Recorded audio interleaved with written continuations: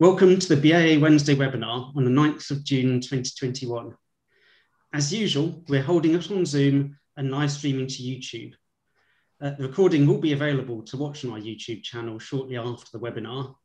And you can ask questions by typing into the Q&A on Zoom or in the comments on YouTube, and we'll answer them at the end of the presentation. It's my pleasure to hand over to Callum Potter, Director of the BAA Deep Sky section. Thank you, Andy. Welcome to this BA Wednesday webinar. Very pleased tonight to be able to bring to you one of the foremost amateur astronomers from across the pond in the USA, Howard Banich. Howard's based in Portland, Oregon. Has been an avid amateur astronomer since 1969, it says in his bio. Currently a contributing editor to Sky and Telescope magazine, so you've probably read some of his articles there. It's also published in Amateur Astronomy magazine and Amateur Telescope Making Journal. He's also a telescope maker, so very much another thing to my heart, and owner of several, and his largest scope to date is a 28-inch f4 Altazimuth Newtonian. Which on the pictures I've seen on the web looks like a fantastic telescope. Tonight, Howard's going to talk to us about deep sky sketching, drawing in the dark. So I'll pass straight over to Howard for his presentation. Over to you, Howard. Thank you, Callum. It's a pleasure to be here talking to you all. As Callum said, that my presentation today is about sketching deep sky objects. Just wanted to make a few notes before we get into the body of the presentation about the photograph that you're seeing now. The seated figure, hopefully you can see my cursor, that's me at the eyepiece of my 28-inch telescope, and I'm sketching the Lagoon Nebula. And the Lagoon Nebula is one of my main objects through the presentation that I use to demonstrate my process of sketching. So actually you see me in action doing what I'll be demonstrating here in just a little bit. And Callum kind of made this slide a little redundant. I actually live not in Portland anymore, but just outside to the northwest of Portland. And one of the most frequently asked questions I get anytime I'm on Zoom is, where the heck am I? Okay, and I'm in the state of Oregon on the west coast of the US.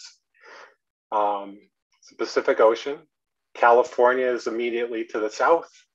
Most people know where that is. And then the state of Washington to the north. This is Portland, Oregon, biggest city in the state. I live right about here. These are the Cascade Mountains, and this whole section of the state here is high desert with a few mountain ranges, and it's very, very dark. 80% of the people in the state live here in the Willamette Valley, so this is very dark. Pretty much anywhere you go, great place to escape to go observing to. All right, so presentation. This is about why I sketch deep sky objects and how I sketch them. Primarily about how I sketch them. My process.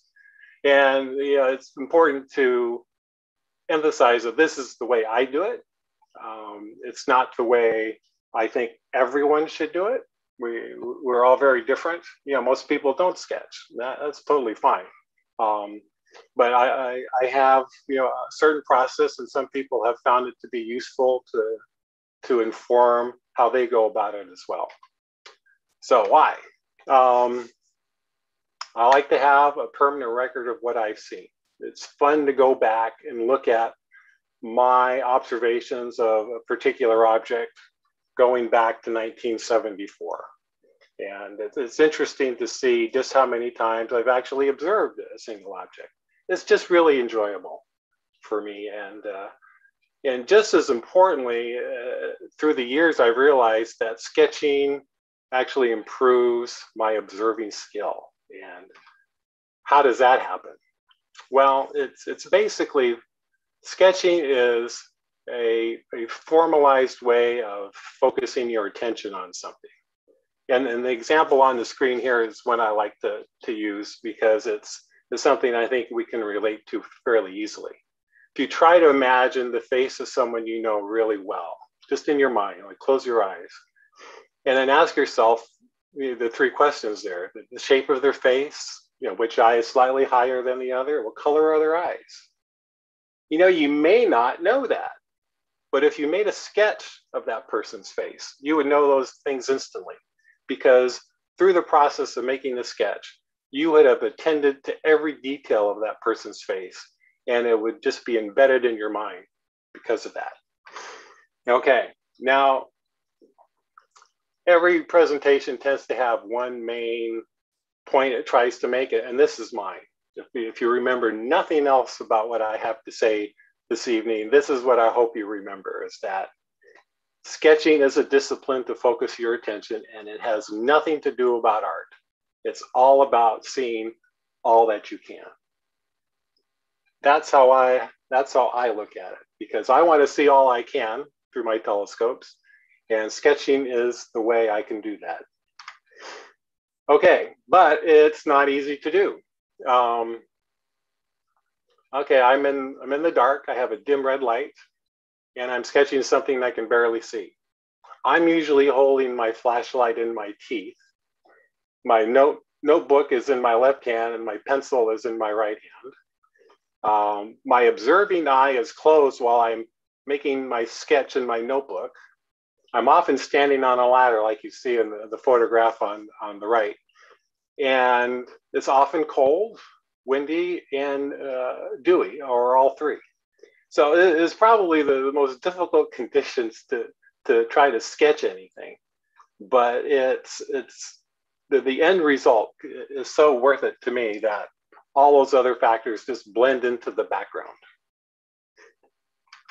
Okay. I like these two photos. This is kind of a before and now, or then and now. The photo on the left is me when I'm about 12 years old. That is my 3-inch f/15 Tasco refractor. That is a stray cat from somewhere. I don't know where it came from. It wasn't our cat. And I'm looking at a partial solar eclipse.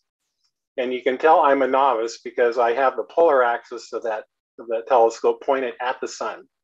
I still hadn't figured out how to use the equatorial mounting. And then that's me more recently, just from a few years ago, standing next to my 28-inch f4 telescope that I built and that I primarily use today. So the point of this slide, though, is that the size of the telescope isn't that important. Being comfortable using it and having a tracking telescope preferably makes the whole observing and sketching process so much more enjoyable.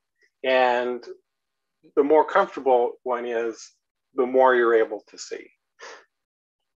So I've seen too many really big telescopes that are uncomfortable or awkward to use. And, yeah, you can peek in the eyepiece and you might see some really cool stuff, but it's not, you can't savor the view. You can't get into the details of the view because either you have a stiff neck or it's the positioning of the ladder is awkward, and it's just not something that works out well. So comfort while observing is an important thing to consider. Okay, now this is a page from my sketching notebook, or my observing notebook, more accurately. So I take notes and sketch in it. This is just to show that I don't use a form like this, where you have an eyepiece circle and then a place to make notes. This for me, this is too constricting. It's difficult for me to have only a certain small space on a page to be able to sketch. So sometimes I sketch something big and it kind of bleeds over into the next page, like you see here. Or I make certain notes that maybe only this was in the field of view, and this I had to move the telescope over to see the next part. So I don't like these forms. Some people thrive using them. So it's my point here is to, if you haven't tried sketching yet, try a form like this. It may work beautifully for you, and it may not. Just, it's important to try different things until you find your own method that you're comfortable with. Okay, so part one of how I sketch. So I hope everyone's comfortable. The first step, a little counterintuitive perhaps, of sketching is to not sketch. Observe the object. I mean, don't even try to sketch it at first. Look at it, see what you can see, get a feel for it, get a really good picture of it in your mind after you examine the basic qualities. And then once you have a good mental image of that, then start your sketch from memory. And then once you have that first version in your notebook, go back to the eyepiece and then start the iterative process of adding little bits to the sketch, looking in the eyepiece again, and going back and forth, and do that until you feel you've seen everything you can see. And almost invariably, I mean, there are some exceptions, of course, your sketch will have more detail, sometimes considerably more detail than when you saw in your first observation. And this just, the demonstration of the power of sketching to focus your attention. All right, so now kind of a concrete example. Okay, this is a rough pencil sketch that I made of an edge-on galaxy. Let's call it NGC 4565, just for the heck of it. I just doodle it down on a piece of paper here at my desk. You can see all the pencil lines. It's just kind of rough looking, and yeah, but you can tell, okay, that's an edge-on galaxy. But that really isn't what 4565 looks like in the eyepiece. Okay, so the first thing I do after getting that rough sketch on the paper is I use my little finger, usually, sometimes it's my index finger, to smudge the pencil lead on the paper, to blend it in, to get rid of those individual pencil lines. And what that does is that just gives a more realistic look. And then sometimes I use this cleaning bag. And this is a thing I found at, I've been using this since high school. I came across it in drafting class. And it's used to clean up stray pencil marks and to use as a light erasing implement. Basically, it's a small cloth bag full of eraser shavings, which you can see on the piece of paper and on the bag itself. And it's gentle, or you can kind of squish it down and use it to erase a little more directly. But it's a wonderful tool to clean up stray pencil lines and to get a more realistic look here. And then here, just showing adding a few more pencil highlights.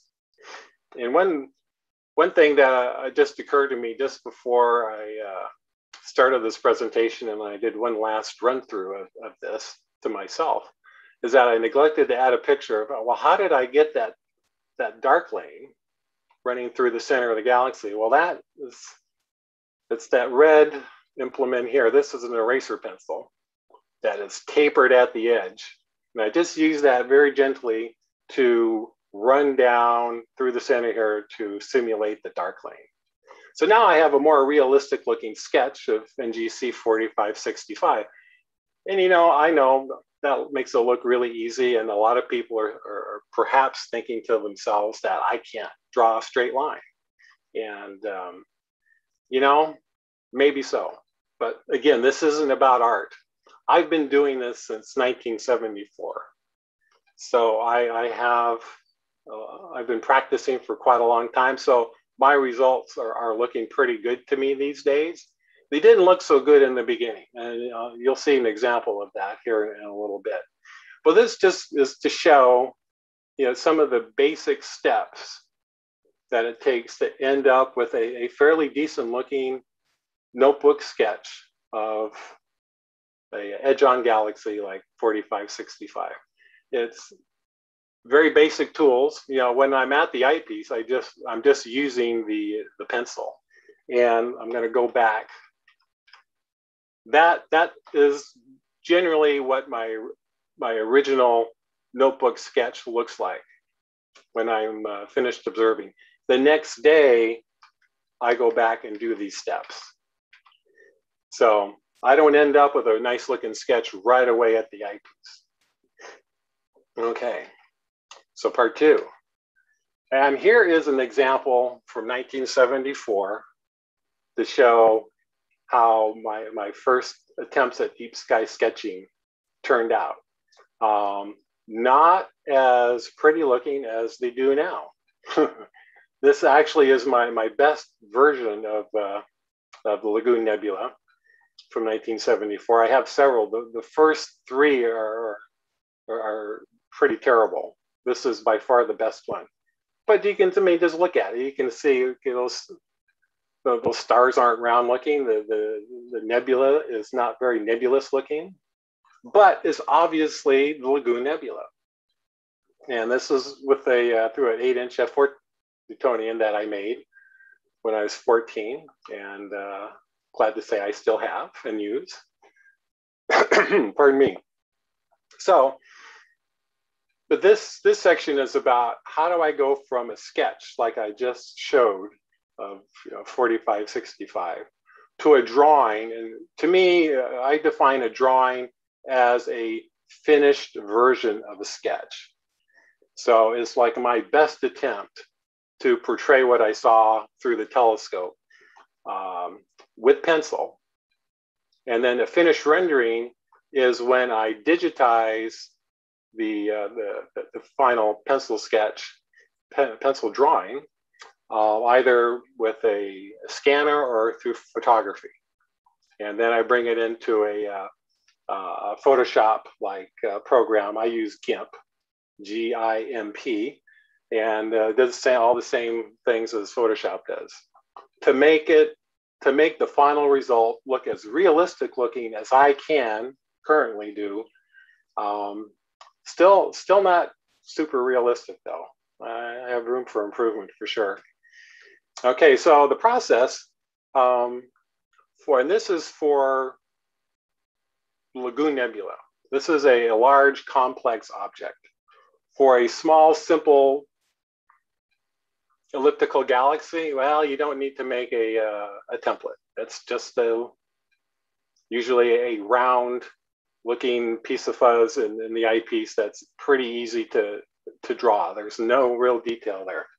But for something like the Lagoon Nebula, I start with a photograph and make a template using tracing paper.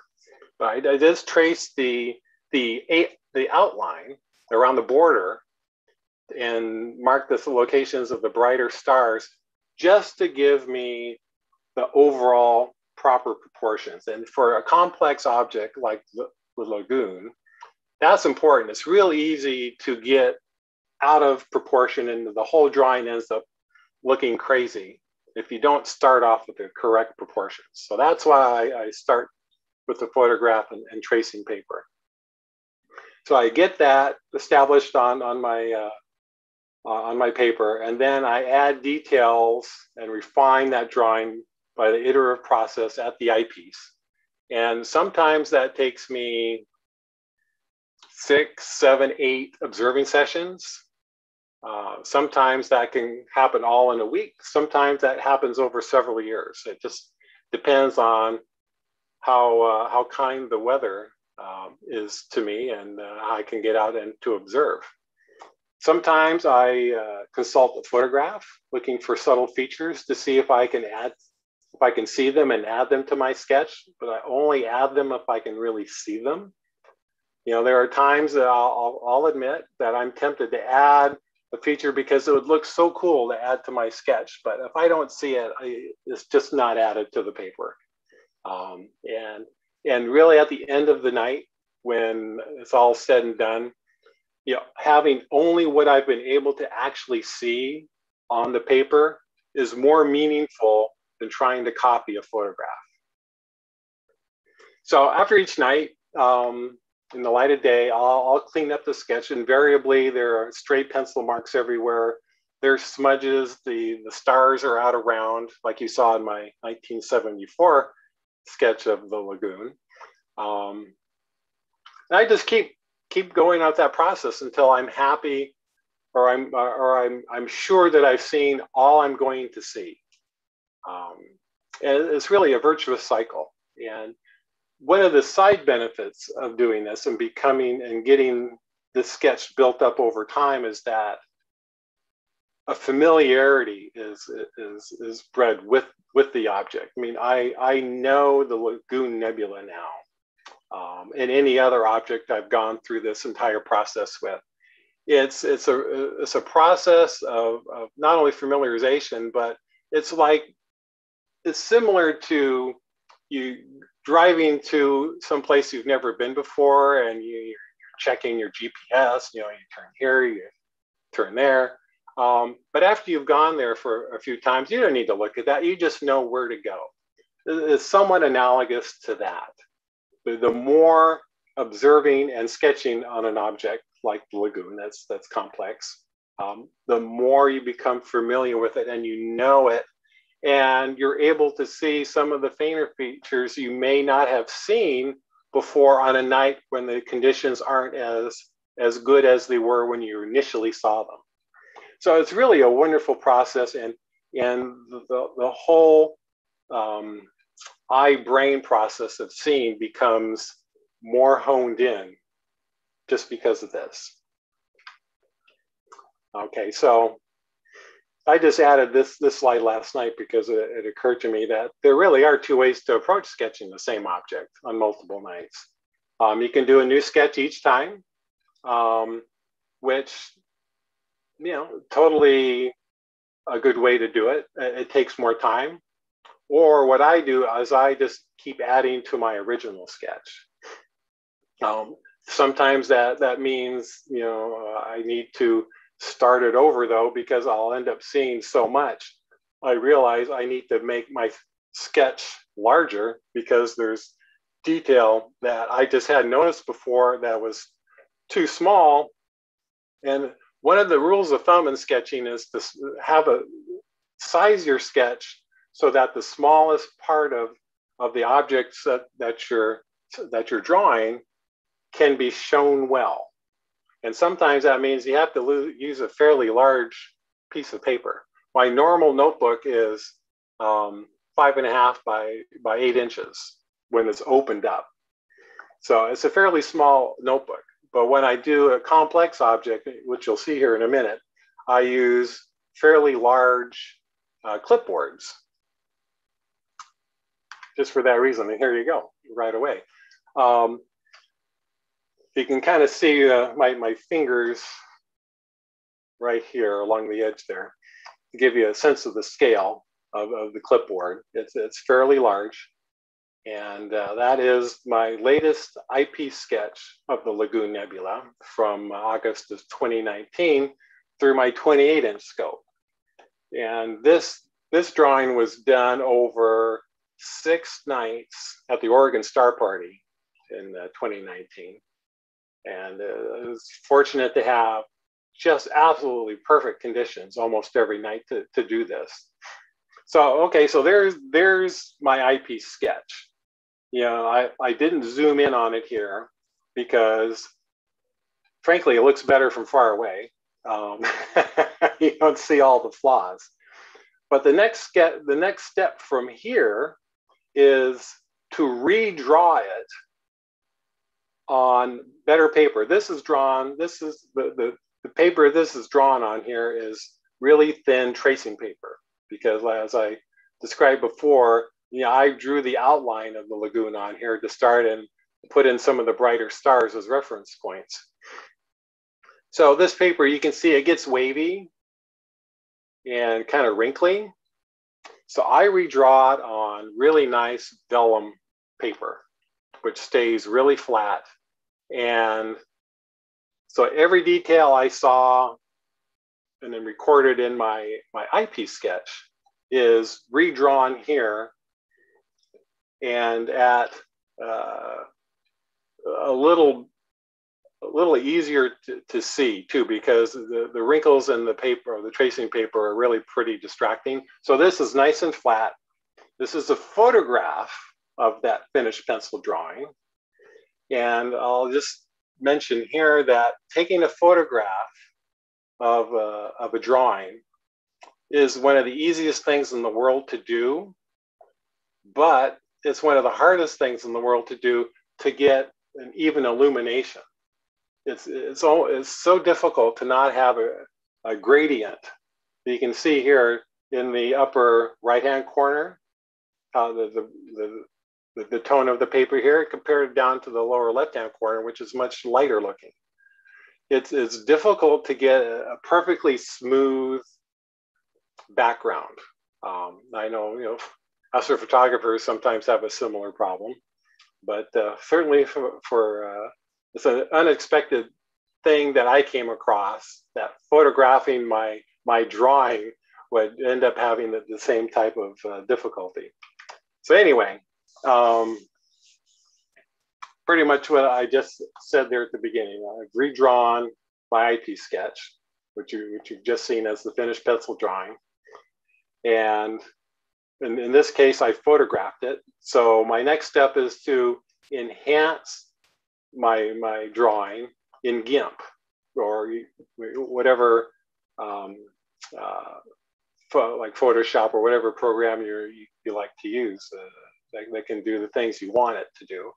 And the whole idea here is that my attempt is to make my finished drawing look more like what I actually saw in the eyepiece. Because really, okay, this is a negative image. I mean, that's not what I saw. I saw a positive image. I saw, bright nebula on a black background. And this is the opposite of that. So that's not what I saw. This records the detail I saw, but it's not what I saw.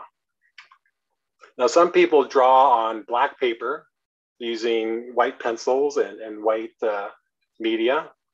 I've never tried it. I've seen some wonderful results that way. I've always, again, this is just how I do it. And then I've listed the tools in GIMP that I tend to use the most.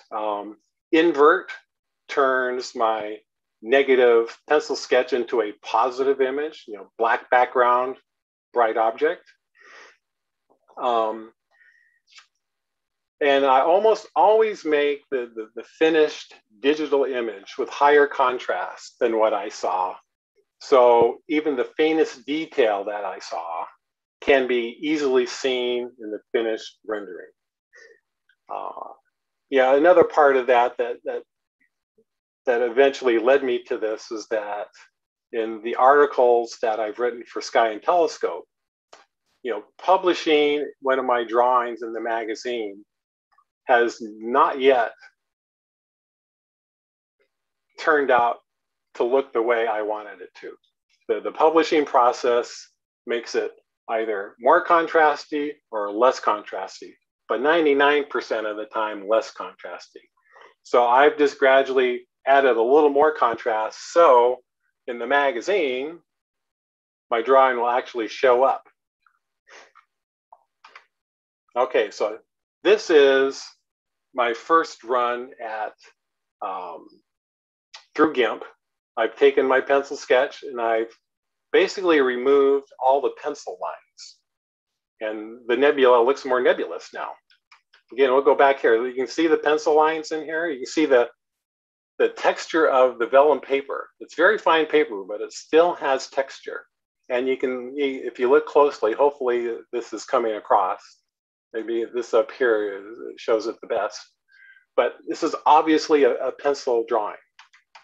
Okay, all those lines are gone now. And okay, this is looking more like what I saw. But again, this is still a negative image. So the next step is to invert it. Okay, now we're getting somewhere. This is much more like what I saw. Black background, the nebula is shining brightly. The stars of the lagoon's cluster show up really nicely. This this is, I'm really happy with it at this point, but this isn't, there's still a little bit more to add here, because the lagoon under a really dark sky in a 28-inch telescope shows a little color. And this is much closer to what I saw at low power. It has, in the brightest area, this is the hourglass area region of the lagoon. It's the brightest part of the nebulosity, and it has a warm yellowish hue to it that only seen on the very best nights. But it's just absolutely lovely to see. And on a night like that, the nebula with the embedded star cluster just has this three-dimensional appearance that is impossible to convey, for me to convey in a rendering. I'm really happy with how this rendering turned out. You know, even though it's not exactly what I saw in the eyepiece, it records everything I saw over 6 nights in the most realistic way I know how. So this is one of my best efforts right there. Okay, now the lagoon is really nice overall, but the best part is right in the middle, like I was talking about, the hourglass region. And I made a separate eyepiece sketch of just that region. And you can see here, this is the actual dark nebula that gave Messier 8 its nickname, the lagoon. And this right here is the hourglass, which we will zoom in on. This is my finished pencil drawing. This might show the texture of the vellum paper even better than the overall sketch, especially looking in here, maybe over here. I'm really happy with this pencil sketch, but you can also see I haven't cropped it yet. You can see the edges of my drawing. So this is cropped, and now you can really see the texture of the paper. And by the way, this star right here is the Herschel 36. And this star is highly obscured and reddened, as the professionals like to say. But it is the primary star that photoionizes the Lagoon Nebula, even though it doesn't look like the brightest one. In actuality, it's putting out huge amounts of ultraviolet light, causing the lagoon to be as visible as it is. Okay, so now I've gone through the same steps I did for the entire Lagoon Nebula here. Again, showing, okay, the hourglass, which is just a wonderful object to study at high power. To get this level of detail with my 28-inch scope, I was using about 400 power, the magnification of 400, and it's just a mesmerizing area. There's just so much here, but there's a lot of subtle detail through the nebulosity through here that is really difficult to capture. I did my best, but I really kind of fell short in this close-up, and in some of the more subtle detail further away from the hourglass. The hourglass is pretty good. I have to say that. But this whole area here, it's just, and it turns out to be a very turbulent area. There's a lot of motion within the nebulosity here, primarily caused by the intense ultraviolet radiation from Herschel 36. All right, so. Okay, so like anything else, the only way to get better is to practice. This slide is just to show some doodles I did one day.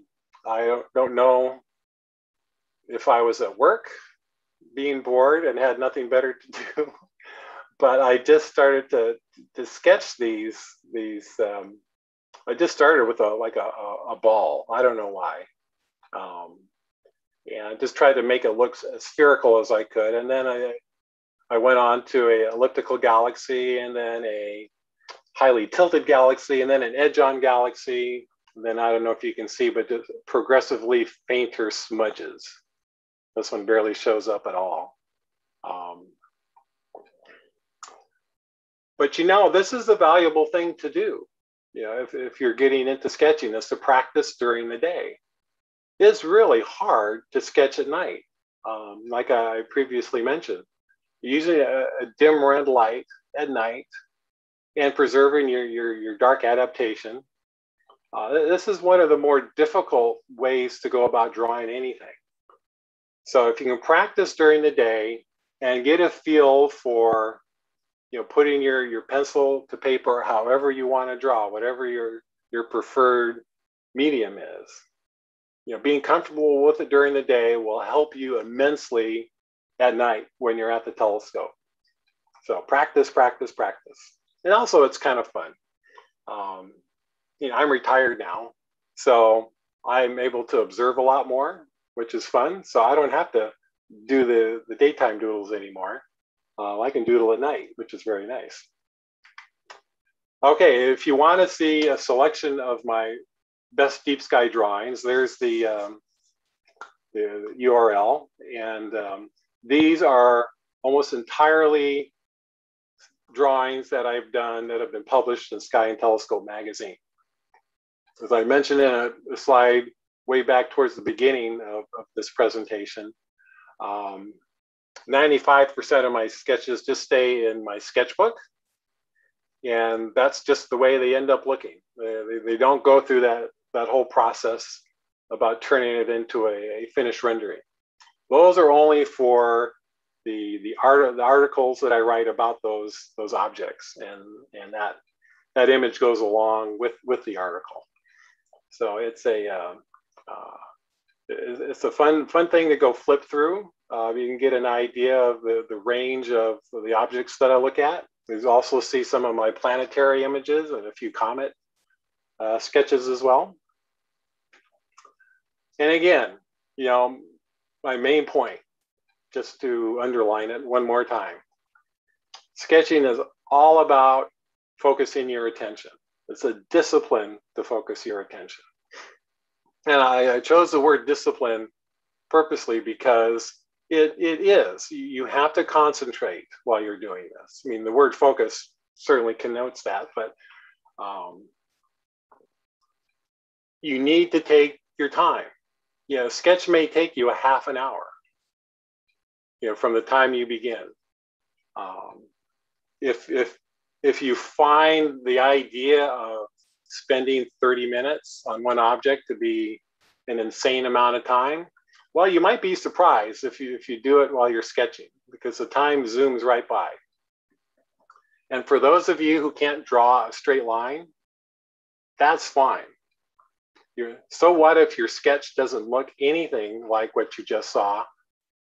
The process you've gone through to put whatever you have on paper down will ensure that you've seen everything that you can. And this is the whole point. If you end up with a beautiful looking drawing, all the better. But this is all about seeing all you can. So thank you very much. I'll take any questions now. Thank you, Howard. That was fascinating. Those are really wonderful sketches. And I think often my attempts look more like your 1974 version. Oh, yeah, mine did for a long time. Practice, practice, practice. They're very informative. If anyone wants to ask questions, you can type them in the Q&A on Zoom or the comments on YouTube. Just whilst people are writing their questions, a little plug for the next BAA webinar, which is going to be the BAA summer webinar. Instead of having a meeting, we're having that on Saturday, the 26th of June. At 11 o'clock, we've got Dr. Nicholas Peretto on the earliest stages of stellar cluster formation. And at 2:30, it's Dr. Amy Bonsour on planet-eating white dwarfs. And if you're interested in radio astronomy, then the next radio astronomy section Zoom is on Friday, the 25th of June at 7:15 in the evening. And that's on the tricky question of pulsars by Peter East, OBE FREng. I see we've had a couple of questions come in, or 3 questions now, on Zoom. So the first one's from Darryl Dobbs, and he asks, do you use more than one grade of pencil? Actually, no. I use a mechanical pencil.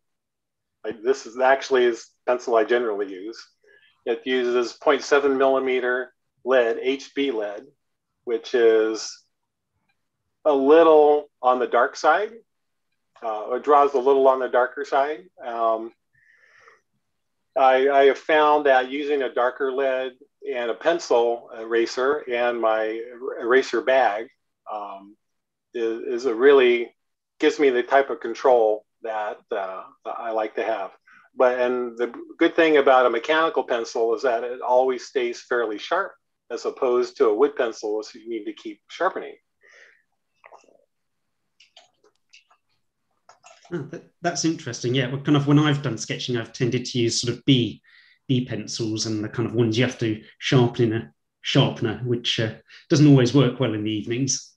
No, it's a good way to keep it simple using a mechanical pencil. The next question is from Nick Hewitt. He has, brilliant.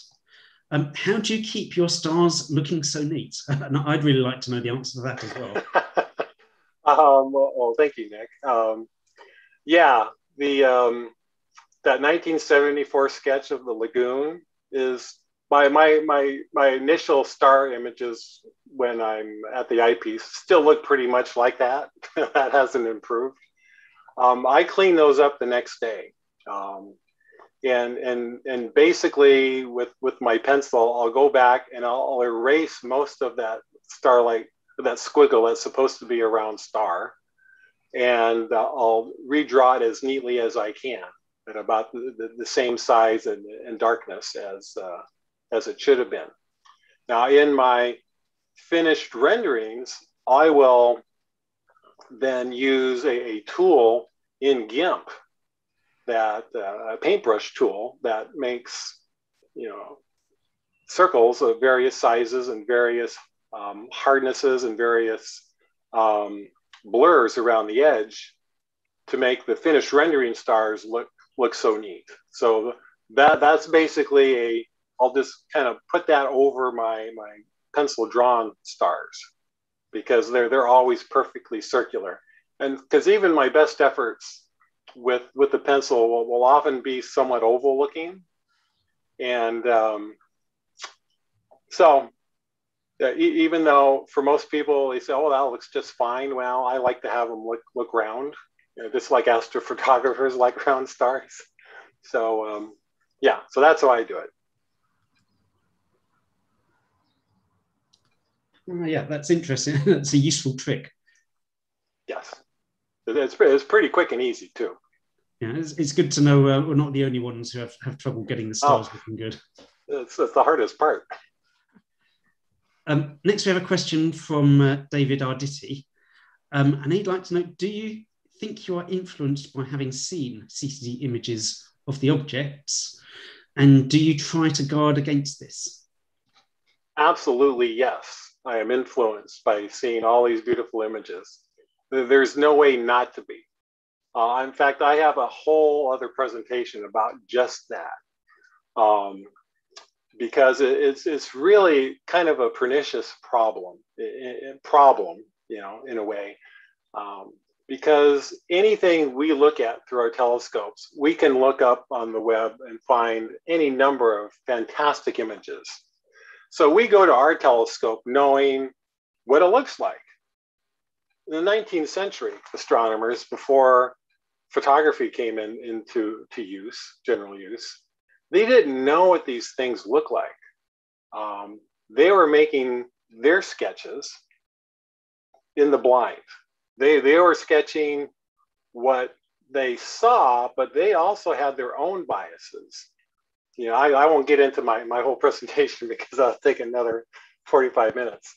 But anyway, we all have our own biases that we bring to the eyepiece, and modern CCD images of objects is one of the main ones. I've seen sketches amateurs have done M51 that practically show all the same details that a Hubble image does.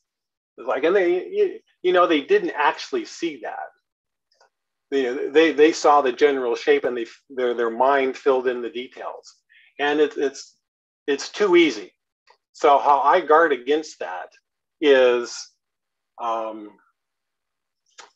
I am double sure to check to see if I, especially on faint details, if I can't, if I'm looking at something and I think I can barely see it, I'll shift my gaze to a different part of my field of view to see if I can perceive the same detail in a place it shouldn't be. And when that happens, I know, okay, my brain is trying to trick me. And so there's, that's one technique. Another technique is just observing again and again the same object over multiple nights. And sometimes I'll see on a really good night, that something I thought I saw previously just isn't there. It's not there. And so I have to go back and erase that detail. So there's a real value in re-observing and waiting for that really good night to come along to double check yourself. And third, it just comes down to personal honesty.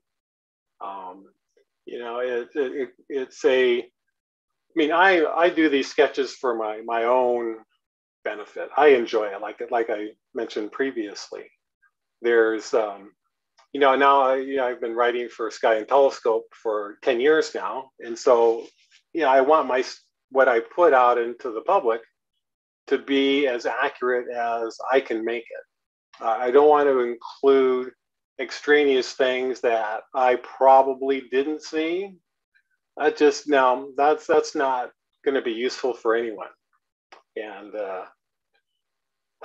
so personal honesty is what it comes down to, double checking my results and trying to put aside what I know is there by concentrating on what I can actually see.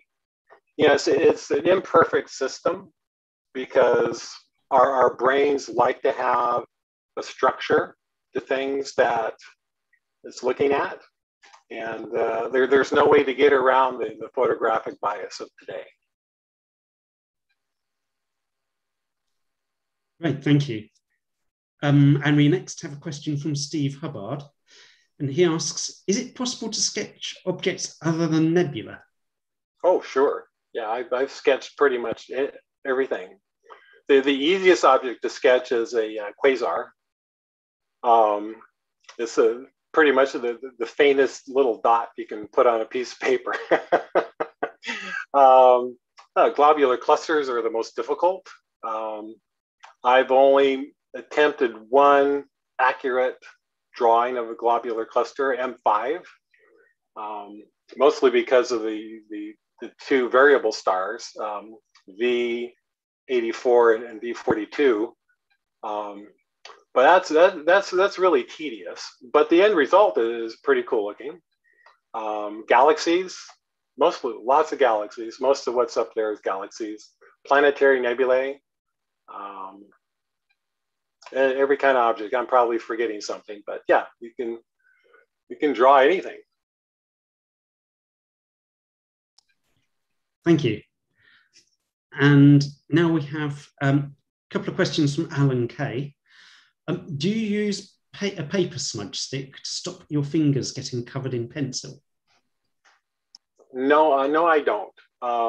I've never used a smudge stick in my drawings, mostly because my finger works so well.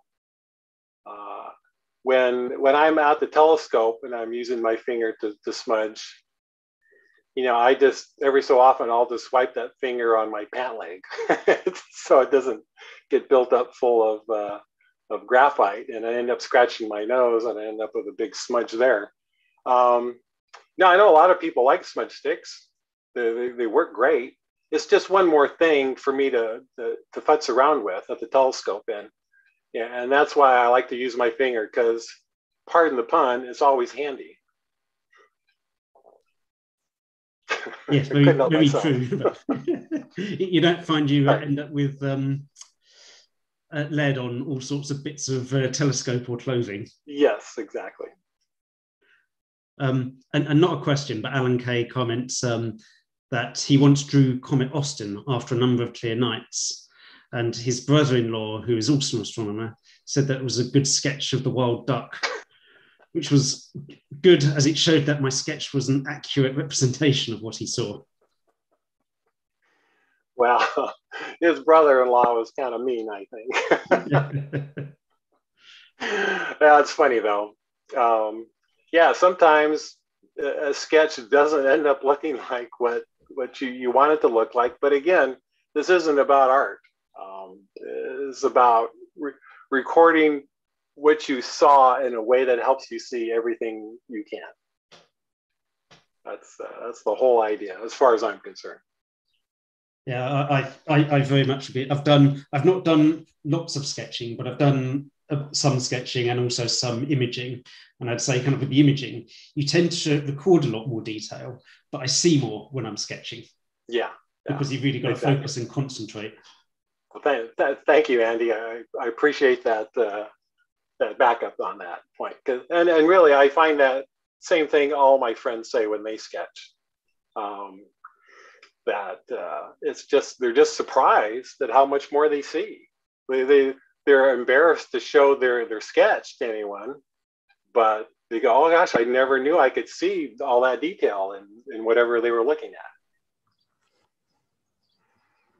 So great. Well, hopefully this inspire plenty of us to go out and get the paper and pencils out to have a fresh go at sketching deep sky objects, because I do concur. It's a very rewarding when you do it, and you do really kind of it adds a new element to observing.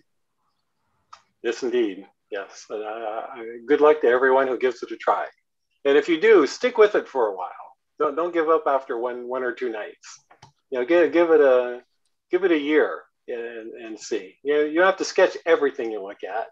To sketch something that looks interesting, you know, planets, you know, hopefully a nice new comet comes along. Sketch that, you know, whatever it is.